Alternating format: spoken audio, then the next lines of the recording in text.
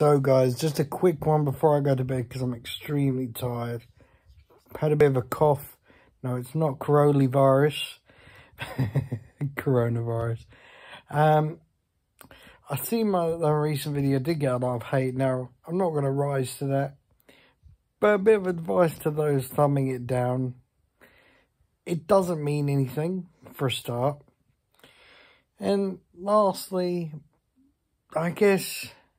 No, that's not the last point.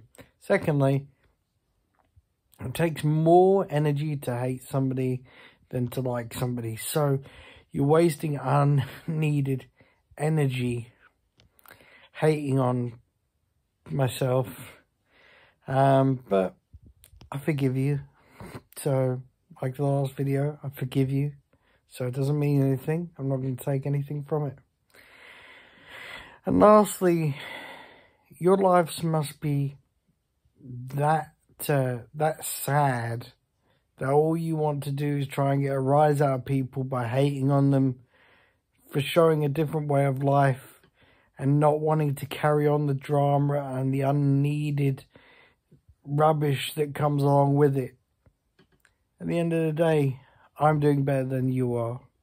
But I forgive you for your actions. This isn't no religious nuttiness.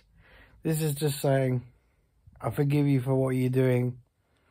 And I'm going to get on with my life and not pay attention to it. So, if you want to give a thumbs down, if that's what you feel you need to do to make yourself feel better, then carry on doing it. At the end of the day, carry on doing it. Because at the end of the day, them thumbs up and thumbs down do not define who I am as a person. And it doesn't define you as a person, shall I say. What happens if that feature went away? You wouldn't have anything to compare yourself or the need to get gratification from. You would have nothing.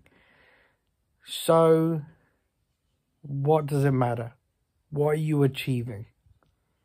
All you're achieving is hurting yourself and putting yourself down instead of dealing with your own issues in your own life. So anyway, I'm going to carry on loving mine. I'll see you in the next video. And you guys take it easy and stay safe. I'll see you later.